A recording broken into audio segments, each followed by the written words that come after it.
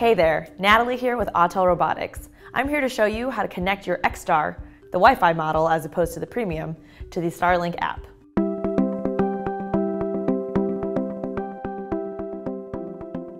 The first step is to install the Starlink app.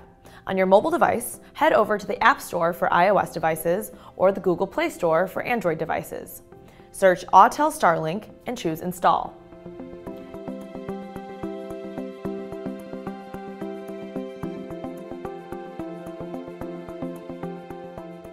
Now let's power on the remote controller and then the X-Star.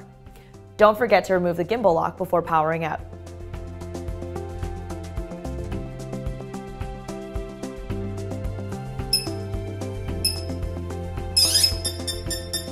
Now that the X-Star is powered on, we'll need to go to our Wi-Fi settings. Find your settings menu and select Wi-Fi. Here, you'll see a list of all the available Wi-Fi connections. The X-Star's network will appear as something like X-Star_CD0061.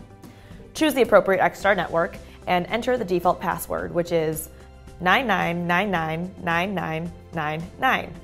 Catch that? It's 8 of the number 9. Then press Connect. Now that we've connected to the X-Star's Wi-Fi, let's launch the Starlink app.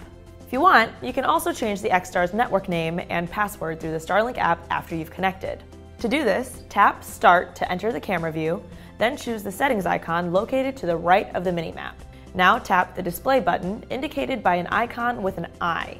This is where we find the Wi-Fi settings. Choose whatever network name and password you'd like and hit Continue. But don't forget your new password to the X-Star. If you have forgotten your password and need to reset the Wi-Fi settings on your X-Star, simply power up the remote controller and X-Star, then toggle your flight mode switch until you hear the controller beep once. This will reset the Wi-Fi settings back to default. You're now connected and ready for flight. Thanks for watching.